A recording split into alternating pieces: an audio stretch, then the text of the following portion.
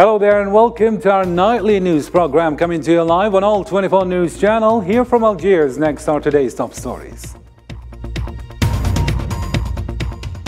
Turkey is set for a second round of voting for the first time ever after neither Recep Tayyip Erdogan nor Kemal Kılıçdaroğlu secured an absolute majority in Sunday's presidential election.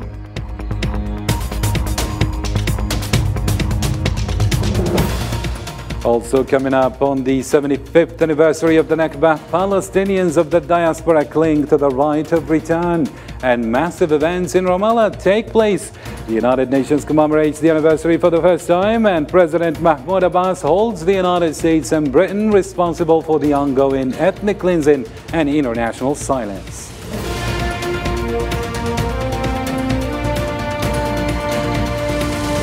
Also ahead in our news, the Algerian foreign minister arrives in Saudi Arabia to chair the Joint Political Consultations Committee. Riyadh hails Algeria's efforts in adopting strategies to support joint Arab action.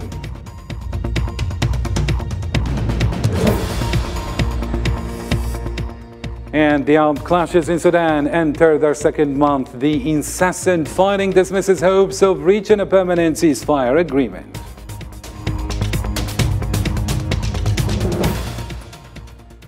Hello again and welcome to the details. First in our news, the chairperson of Turkey's High Election Board confirmed on Monday that the presidential election race is set off to go for a second round, which is slated for May 28th. The runoff is going to be between incumbent President Tayyip Erdogan, who had 49.51% vote, and his opposition rival, Kemal Kılıçdaroğlu, who had 44.88% of the votes count. The second round is set as neither of the two candidates could reach the 50% threshold to win outright. 6271 sayılı yasanın It is clear that none of the candidates has gained the eligibility to be elected as stipulated in the fourth article of the law, number 6271, and our committee has decided to hold a second round of elections on Sunday, May 28, 2023, according to the previously announced election calendar. kurulumuzca karar verilmiştir. In Turkey still, as Turkey approaches the runoff vote on May 28th, all eyes will be on the electoral process and the efforts taken to ensure a fair and transparent election. The accusations of interference, however, raised by the opposition serve as a reminder of the importance of upholding democratic principles and preserving the trust of the Turkish electorate. More details with Sofian Kenturi.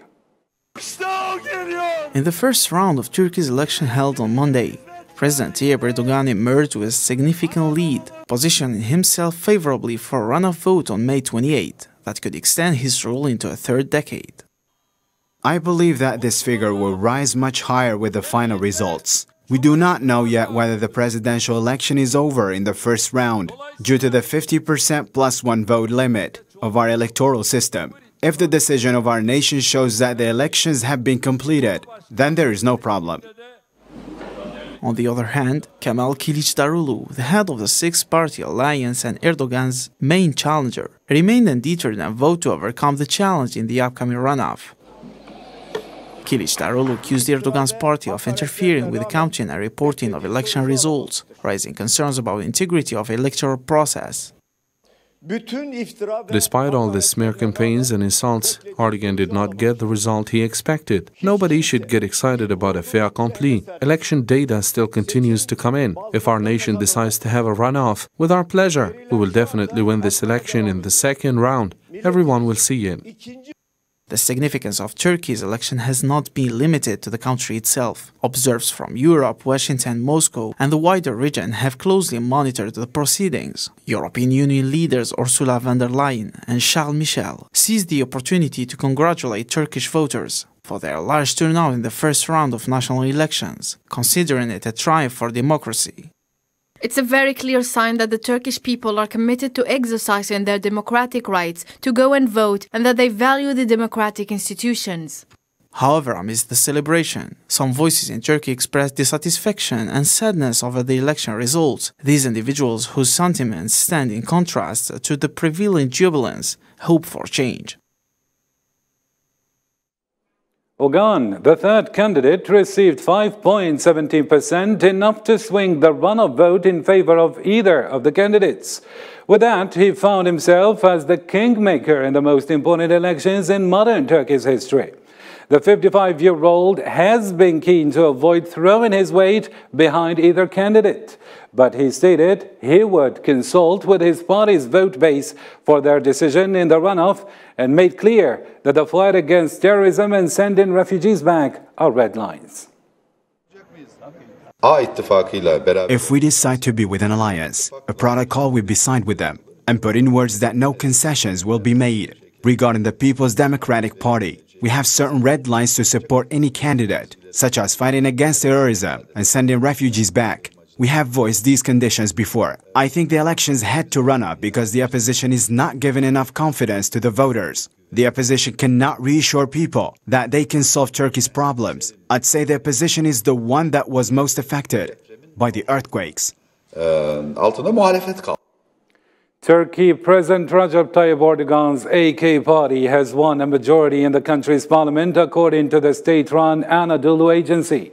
The Turkish news agency published preliminary results that showed AK party winning 266 seats, while the main opposition leader Kemal Kılıçdaroğlu's Republican People's Party winning 166 seats in parliament.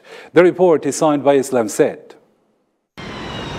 Turkey's elections are moving to a second round. This is what latest preliminary results have shown, as the two candidates failed to reach a 50+1%.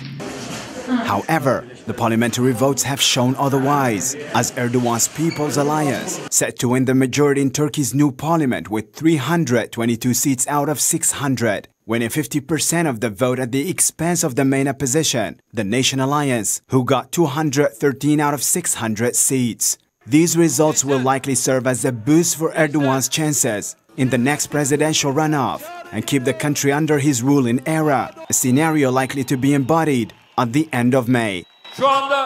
Currently, the majority in the parliament is in our People's Alliance. Our alliance dominates almost all commissions. Therefore, we don't doubt that the choice of our nation, which gave the majority in the parliament to our alliance, will be in favor of trust and stability in the presidential election. Erdogan's AK party has dominated the Turkish parliament for over 20 years. It lost its absolute majority in 2018 elections. It was a year that enabled Erdogan to overturn the parliamentary system into presidential.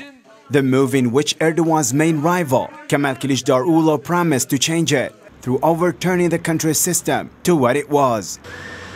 It is a political dilemma for both clashing parties who fight for dominance and gain an alliance in parliament, as well as winning the presidential race. Actually, some believe that chances might double for Kılıçdaroğlu if he reaches an agreement with the excluded presidential candidate, Sinan Ogan. According to this scenario, Erdogan will have no choice but to widen his alliance circle inside the parliament, which would be impossible as the opposition party came second in majority. The 28th May runoff will determine Turkey's future. That does not rule out surprises and remains uncertain over who will likely be Turkey's leader. Palestinians buried a man on Monday who was shot and killed by Zionist forces during a raid in the city of Nablus. Islamic Jihad resistance group claimed the dead man and member, identifying him as 22-year-old Salah Sabra. Soon after the young man's death, Palestinians hurled rocks and explosives at the occupation forces. Nablus has been a flashpoint city and site of regular raids and clashes during the last year. 75 years have passed after the Nakba, which displaced over 75,000 Palestinians from their own homes.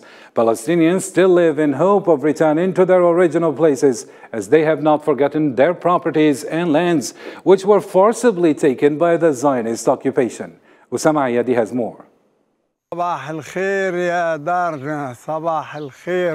We will return. It is a sentence which was written by the Palestinians on these stones. It was after they lost everything, the lands, homes, and all what represents their freedom, but their hearts and minds are still determined to return to their ancestral properties.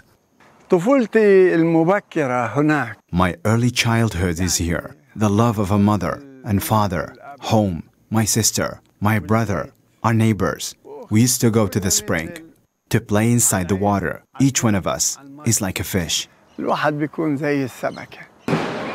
Every year on the 15th of May, Palestinians around the world commemorate one of the most bitter days of the Palestinian history, the Nakba Day, or the catastrophe in its literal translation. It is the day when more than 75,000 Palestinians were expelled from their own lands and homes. In only 1 hour, we took refuge under the trees. We were kings, and then we became refugees. Our houses were full of food and clothes. We left as we were. On the second day, there were organizations or agencies. We went to houses of rich people and to the municipality to ask for food. After a week, we started to request clothes. 78% of the historic Palestinian lands were occupied by the Zionist forces, while the remaining 22% were divided to what are known now, the West Bank and the Gaza Strip. 75 years later, way over 6 million Palestinians still live with the hope of returning to their original lands and homes, which were forcibly taken by the occupiers. Many Palestinians were forced to seek what they thought would be a temporary shelter. However, they found themselves unable to return to their own homes. This is the house of my grandparents. Here is where my eyes saw the light for the first time. Here I breathed for the first time. I will never forget, and I will certainly return. This year, the United Nations is commemorating the Nakba for the first time in the West Bank, where Palestinians exercised limited self-governance and wide unsafety under the Zionist military rule. A siren sounds for 75 seconds to mark 75 years since the Nakba. Zionist occupation has rejected any such right of return as a demographic threat to its Jewish minority. Still, even young Palestinians who have never seen their ancestral homes live in hope and determination to return to the place where their ancestors belonged one day. Still with Palestine, President Mahmoud Abbas stated that major countries, including the United States and Britain, are not reacting against the continuous Zionist aggression and refused to hold the Zionist entity accountable. Abbas added in a speech during the event commemorating the 75th anniversary of the Nakba, which was organized for the first time at the United Nations headquarters in New York, underlined that the most Western countries have accepted that the occupation remains above the law, providing them with protection from any accountability or punishment. إن دولا أخرى إن دولا كبرى تعرفونها تماما. The major countries that you all know are standing today with no reaction against the continuous violence against our people and refuse to hold Israel accountable for its violence and occupation of the Palestinian lands and the building of camps on its lands and destroying the two-state solution and violating the historic and legal agreement in the holy site of Al-Aqsa. These countries have accepted that the occupying force remains above the law and they are providing protection from any accountability or punishment. Britain and the United States especially take the political and ethical responsibility for the Nakba of the Palestinian people because both of them participated in making our people the victim. To a different story now, Algerian Foreign Minister Mr. Ahmed Attaf arrived on Monday in Jeddah, Saudi Arabia, on an official visit as part of strengthening brotherly relations and cooperation between the two countries, and also to take part in the preparatory ministerial meetings for the Arab Summit to be held on May 19th, according to a statement by the Algerian Foreign Ministry. The same source added that Minister Attaf and his Saudi counterpart, Prince Faisal bin Farhan bin Abdullah Al Saud, will chair on Tuesday the proceedings of the fourth session of the Algerian-Saudi Political Consultation Committee in order to intensify the pace of consultation and coordination between the two countries on all issues of common concern.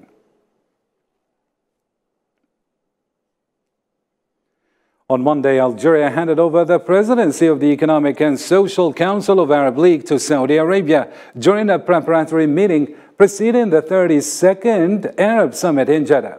Saudi Minister of Finance Mohammed Al-Jadaan praised Algeria's efforts in adopting a set of strategies aimed at supporting the process of joint Arab action. Zara Farjani has more. Algeria handed over the chairmanship of the Economic and Social Council of the Arab League to Saudi Arabia on Monday, few months after the 31st Algiers Arab Summit that achieved the goal of unifying Arab ranks and joint cooperation, especially at the economic and social levels. I extend my sincere appreciations to the People's Democratic Republic of Algeria for the great efforts it exerted during its presidency of the proceedings of the previous Arab League session, which resulted in a wide range of decisions that stress the importance of joint Arab action. The Algiers Arab Summit was a pivotal milestone in the path of the Arab League, for it sought consensus on long-standing issues that have divided member states and also reached important decisions, most important of which supporting the process of joint action. I take this opportunity to welcome the return of Syria to the League of Arab States, looking forward to working with everyone to achieve what our leaders and peoples aspire to. I thank the Democratic Republic of Algeria, which developed a number of initiatives to meet the challenges last November, as it took a number of important decisions in the economic and social fields. The proceedings of the Economic and Social Council meeting at the ministerial level come as part of the preparatory meetings for the Arab Summit, scheduled to be held on the 19th of this month in the Saudi capital Jeddah. This session is expected to continue promoting joint Arab action in order to face challenges affecting the Arab world. A Syrian delegation headed by Minister of Economy Mohammed Samir al-Khalil participated on Monday for the first time in 12 years in a preparatory meeting that precedes the Arab Summit scheduled to be held next Friday in the Kingdom of Saudi Arabia. Footage broadcast by the official Saudi news channel from inside the meeting of the Economic and Social Council preparatory to the summit in Jeddah showed that the Syrian diplomatic delegation occupied Syria's seat for the first time in a meeting of the Arab League since November 2011. I take this opportunity to welcome the return of Syria to the League of Arab States, looking forward to working with everyone to achieve what our leaders and peoples aspire to. To some other news, Algerian Prime Minister Ayman Ben Abdurrahman received on Monday Portuguese Minister of Economy and Maritime Antonio Costa Silva, who is on a working visit to Algeria. Algerian Prime Ministry revealed that the meeting was an opportunity to review the reality and prospects of bilateral relations and ways to enhance cooperation between the two countries, especially in light of the results of the 6th session of the Algerian-Portuguese Joint Economic Working Group, which took place in Algeria on the 14th and 15th of May. The two sides also touched on important bilateral challenges, underlining their firm will to develop bilateral cooperation in various fields. The visit of an important delegation from the National Institute for Political and Strategic Studies of Nigeria to Algeria revealed solid and strategic qualifications that support steps to accelerate the completion of the Trans-Saharan gas pipeline. The visit has also revealed the possibility of expanding the sectoral partnership between the two parties towards the field of energy transition. Algeria, which has the longest pipeline network for transporting gas in the African continent, is taking steady steps to define the Trans-Saharan gas pipeline project, which is the most logical crossing for the largest facility in the continent, starting from gas sources in Nigeria and reaching Algeria via Niger. Greater ties and cooperation between Nigeria and Algeria, and we have learned a lot, and we know that by coming here we have lessons to take back home to Nigeria, because Algeria is doing very well as far as the theme of this study is concerned, which is industrialization, energy security and climate change. Well, to some extent we expect that Algeria should be able to come to Nigeria and invest in areas to do with industrialization, energy security and climate change, because Algeria has gone very far. Still with Algeria-related news, a cooperation agreement was signed between Algeria and Mauritania in the area of trade cooperation, pilot training and aircraft maintenance. The President General Manager of Air Algérie, or Algerian Airlines, stated Algeria's intention to strengthen the technical aspect of its air fleet, similar to the maintenance pole, based on the experience of Mauritania, provided memorandums of understanding are reached in the near future between the two countries within the framework of reconstruction the company.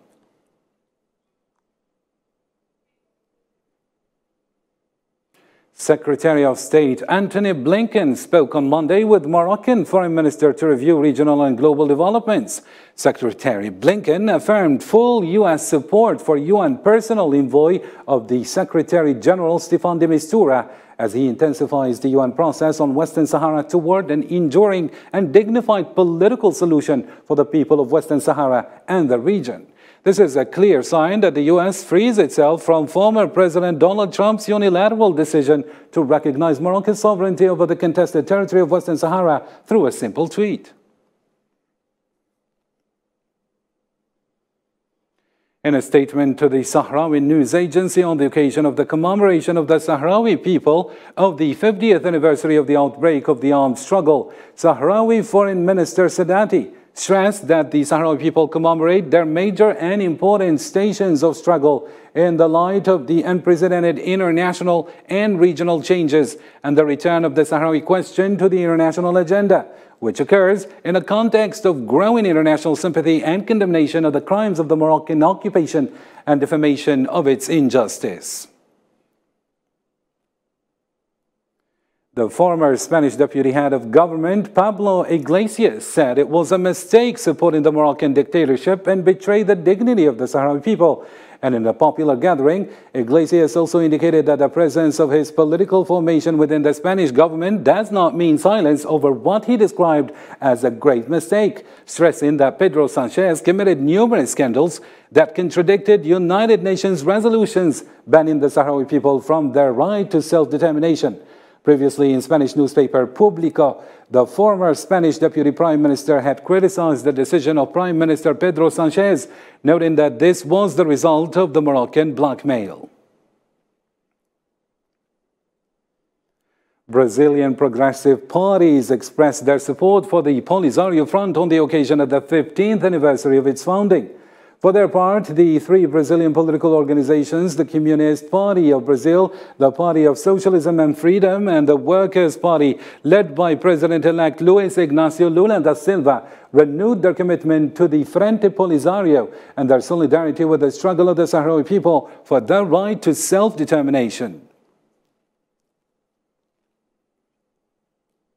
1 month ago, chaos erupted in Khartoum and left tens of thousands of families enduring shortages of food and basic supplies, while others are trapped indoors as a result of the persistent deadly conflict between the Sudanese army and its paramilitary rivals. More with Salman Asib in this report.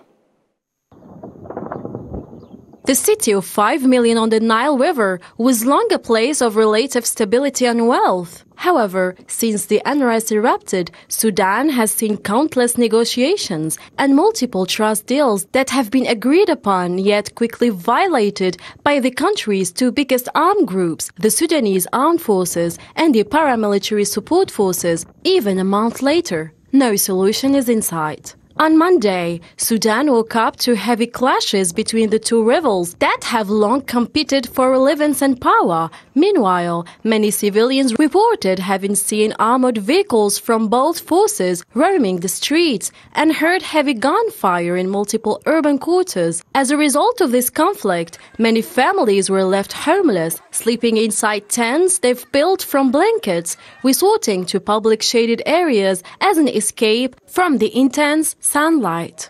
And now the way we are here with the children and the mothers, some of them they are sick and there's no food, people they can eat. So we are suffering. We came under the United Nations, but they cannot do anything to us. We came to the government of Sudan who are leading this town over here. They cannot help us anymore. We are listening that they are taking some other people from outside.